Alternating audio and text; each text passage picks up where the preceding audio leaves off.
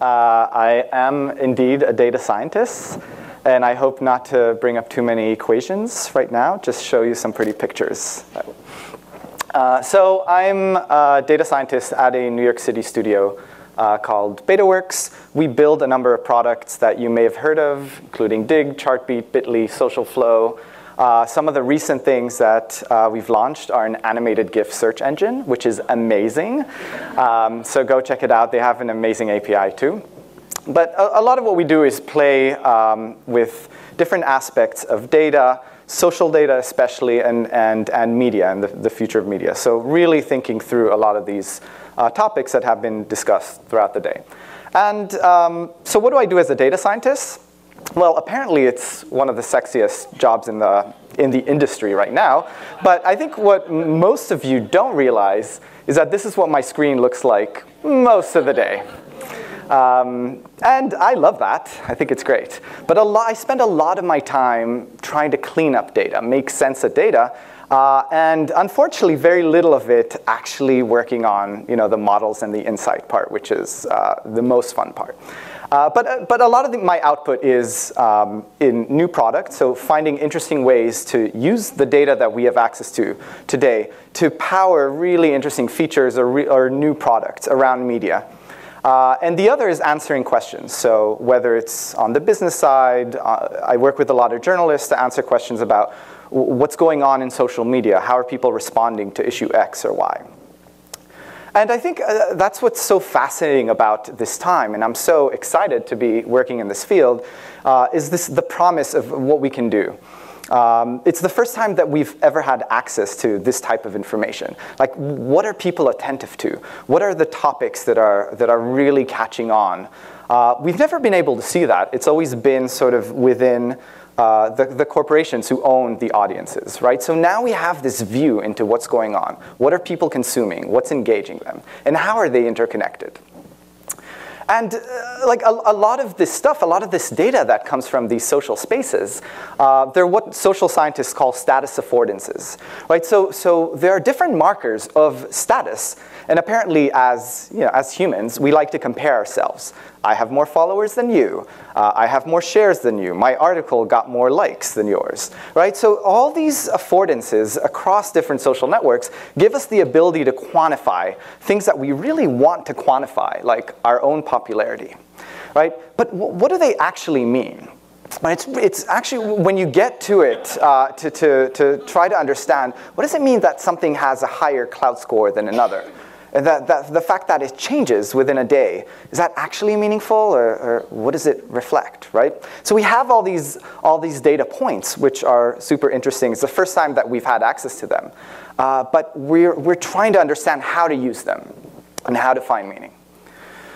And these have become so popular, these status affordances, that they've started to create these markets. So people are buying followers, they're buying Instagram likes, right? For $5, you could get 4,000 Twitter followers by tomorrow, right? That's a great deal, right? This is one of my favorite services. It's a Japanese service that not only gives you new followers, but also creates tweets for them that are like yours. So it mines the language that you tend to use in your tweets, and then it sort of creates these weird tweets, like +1, lovely foods and company, hosted by Good Job on SEO, guys. Kind of makes sense, if you were skimming a feed. So let's start by looking at some data and the typical patterns that we see. This is pretty standard data that we get from social networks. You'll see these recurring diurnal patterns over and over again. It's these daily hills and troughs, right? So many people talk about a morning in the morning, and then it dips down later that day because people, go to sleep at night. So you see these recurring patterns every day.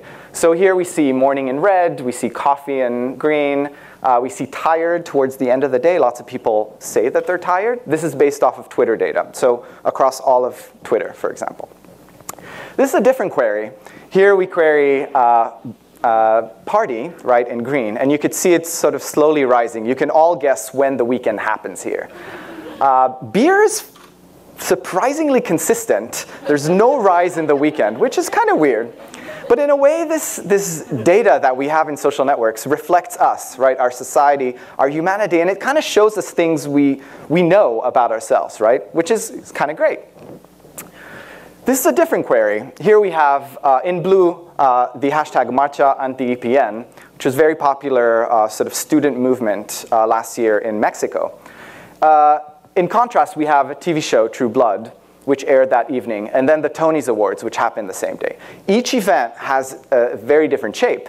And once we start understanding the norm and seeing these patterns recur in social networks, we can start to assess, okay, without doing any complicated analyses of the text itself, we can start to make pretty good guesses at what these events are, just judging by the shape of these trends.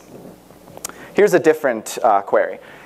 This was taken on election day, looking back 48 hours. So we see 3 prominent hashtags that were pretty popular in the last elections. We see #vote, people getting their friends out, making sure everyone votes, which really spikes in the morning, right? Go out and vote. During the middle of the day, we see I voted sort of become really popular, right? People self-reporting who they voted for, or the fact that they voted. And then towards the end of the day, stay in line, which was actually really popular mostly here in Florida, where everyone was using that hashtag to make sure their friends or anyone they're connected to would just stay in line here in Florida. Even pizzas were sent using that hashtag, right, to the lines here. So we could see the evolution of events just by looking at the different shapes and trails of these hashtags or of these sort of mini events that are taking place. By the way, out of this data set, we had some over 100,000 people who wrote who they voted for, so sort of proclaimed, I voted for X or Y. And that's amazing, amazing data set, which nobody is using now, not even for exit polls. So a really great opportunity. Here's a different event. So Newtown shooting, we see it break. As the story break, that's pretty typical for a lot of these, especially breaking news stories. And then you'll see it sort of dies down, the amount of media attention and the amount of just general attention in the network. You see sort of the diurnal pattern the next day, a little more people talking about it during the day. And then Obama visits, right? Massive spike in attention. So we can quantify that. We can see what effect that has on the conversation. Don't be scared of this plot. It really should not be scary. This is sort of a different way to look at similar type of data. So what we're mapping out here is the Aurora shooting, right? And what we're seeing is when different cities light up. So we not only have the ability to see everything in aggregate, but we can start seeing where are people starting to be attentive. So the lower the city, the earlier people in that city became attentive to the fact that the shooting happened. So we start with Denver, which is not surprising. And we go up Birmingham, Chicago, blah, blah. We eventually reach New York and LA, and then go international, right? The more persistent a line is, the more persistent the trend is within that city. So we have this amazing ability to map out not only the shape of a trend, but also where it trends, where in the world people are attentive to it, the span. So does the story, every story is different. Does it reach international cities? Does it reach certain cities within the US, and it doesn't reach other cities?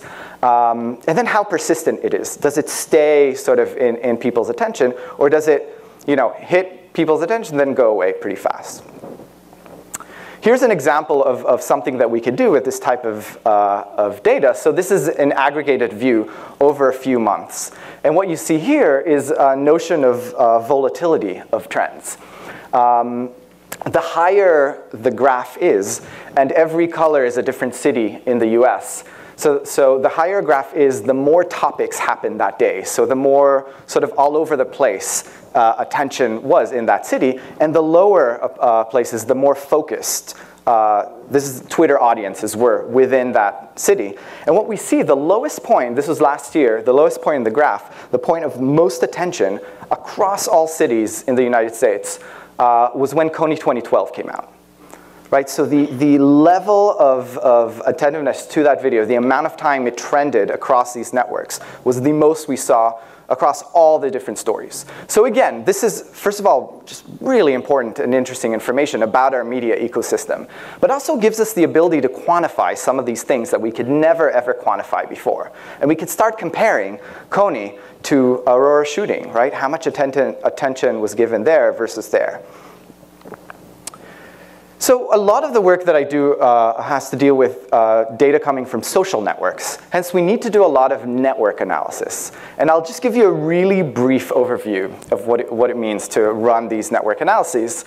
So many times we have nodes which are represented as circles. We have nodes can be users, so they can connect user A and user B. Could be Twitter, Facebook, whatever social network we're looking at. The edges are the connections between the nodes. And they could be multiple properties. Like they could be a friend connection, so I follow you, or we both friend each other on Facebook. They can represent words appearing together. So I can use nodes to represent one word and another word that appear often together, right? So we can use this type of structures to start looking at data and start analyzing, understand what it all means. So there are a bunch of metrics that we can run on these types of graphs as we build them up. We see different notions of centrality. What is a central topic, a central person within this landscape that we're mapping out, right?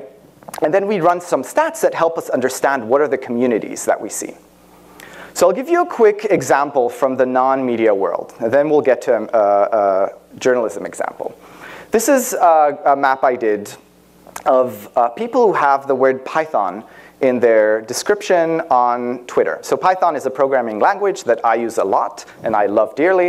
And this is an experiment. So to see if I take all the people who are active on Twitter for a certain period of time and filter out everyone who doesn't have the word Python in their bio, what do I see? What do I get? And build up this graph that represents people and then their connections, who follows who. Run some stats on them. So the colors that you see here represent sort of groups that are much more interconnected amongst themselves. We use a metric called modularity on this graph. And what we see when we actually dive in, we see this really, a structure that really stands out. It's very clear that there are two dominant areas within this community, and then a bunch of other sort of smaller regions. And when we dive into these profiles, it's very clear that the sort of light blue are users in Japan. They're posting in Japanese. And then the dark blue are English, so from the UK mostly and the US, right? People posting in English code. And then you have sort of the Chinese coders, Spanish-speaking clusters, etc. Note the one all the way on the left. That's the actual snake. And it's people like 247 Snakes on Twitter who loves pythons and other types of snakes, right? So we have that group too, but it's very clear that they're not a part of the main cluster, right? They're off on the side. So it's easy for us to easily get rid of them if we're actually trying to understand this community. So how can we use this type of technology on things that are relevant for journalism? If we do a very similar query on the debates, for example, the main hashtag that was used for the debates, and look at folks that have some affiliation to Ohio. Could be they're tweeting from Ohio, different parts of Ohio, could be they're in their location field, or any aspect of their profile pointing to Ohio. And if we grab all those users and we start mapping out the connections between them, we see similar structures emerging. So we see in yellow the sort of politicos and political profiles across the state. In purple, we see sort of different media actors, right? And they're much more connected to each other than to the rest. This is another typical thing we see in social networks called homophily, right? A characteristic in social networks, birds of a feather flock together. People who are sort of similar affiliation or live in closer location tend to be more interconnected. And in green, we see OSU students, right? Ohio State University. So once we understand the underlying structure, we can have so much more context about the conversations that are happening on the debates. So we can see we can effectively see, we talked a lot about agenda setters in the previous topics, but this gives us context to understand what is the agenda that's being set by these different clusters of users, right? We can see what are the dominant hashtags, what are the phrases, what are the links that they post to, right? And a lot of this is by knowing the underlying structure. This is a very similar mathematical model on the vice president debate, but in this case we have, instead of users as the nodes, we have words. So we're mapping out the conversation instead of the community, and what we're seeing are people's response to the vice presidential debate, and we can see which of the topics was sort of generated much more response. So 21% of all responses were sort of fact-checking around fact-checking, which is not surprising. There are only 1.8% of the users who were reposting about the debate talking about LGBT topics, and the fact that they weren't addressed in the vice presidential debate. So again, an amazing new way to quantify this type of stuff. The last example that I want to give you is from an incredibly popular social network in mainland China called Sina Weibo. And it's mostly overlooked by us because, I mean, the language barrier is pretty difficult. But it's actually 3 times the size of Twitter. It's immensely used in China. And what we mapped here was during the Olympics, there was this pretty heavily mediated event, mediated in mainland China, around their hurdler, Liu Xiang, who failed at the hurdle race and sort of made a big show out of it. Now, there's a lot of context behind that story. I'm not going to get into it. But Liu Xiang has become a popular icon in China. It's not every day that you have an Olympic hurdler in mainland China do really well around the world. So he became pretty famous.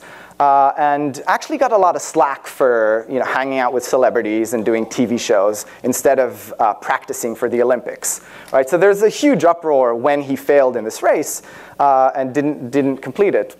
When we saw reactions within Weibo, right? So what we see here are people responding to Liu Xiang using a variety of words. And if we dive into the 2 sections of the graphs, we see sort of accusations such as, expected, Oscars. They were saying, oh, he acted as if he went to the Oscars, his walk off of the track. Conspiracy, right? So just people using these types of words and accusing him of not trying hard enough. And then his supporters, right? Dream, spirit, glory, proud, words such as that. And this is really the first time that we have such a view into people in mainland China, into their sentiment around these types of events. Additionally, in Weibo, Sina Weibo, there are a number of emoticons that you could embed within your posts. It's an equivalent of a tweet, but you can add a little sort of emoticon. And this feature is heavily used. So around 40% of the users, when they post something to Weibo, they add a little emoticon.